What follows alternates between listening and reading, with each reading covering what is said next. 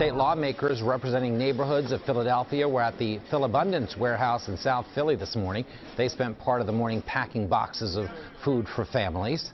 One thing we realized throughout COVID-19, and we're still crawling our way out of that pandemic, is that our communities are in need of food and of resources, and we need to ensure that we provide every opportunity that we have to provide those services.